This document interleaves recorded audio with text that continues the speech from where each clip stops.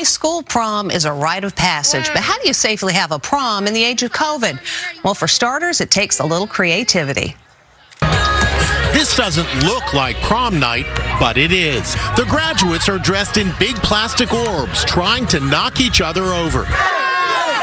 These teens are celebrating their special night in a different kind of way.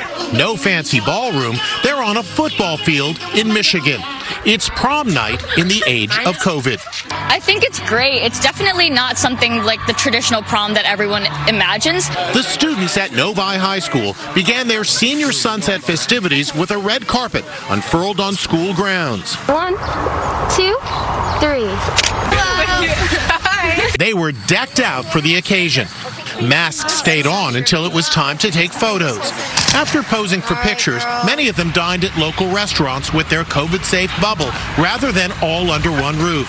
Some kids ditched the dresses and suits, others didn't. Your zone is just your home base, but you guys are welcome to move around and go wherever you want to, and you can interact, challenge teams to activities, and there's snacks right underneath the weight room. A map showed each group where they could set up with proper social distancing. There was an ice cream truck and tons of games.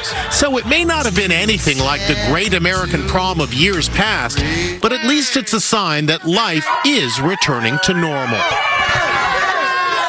And at least one high school memory they'll get to have.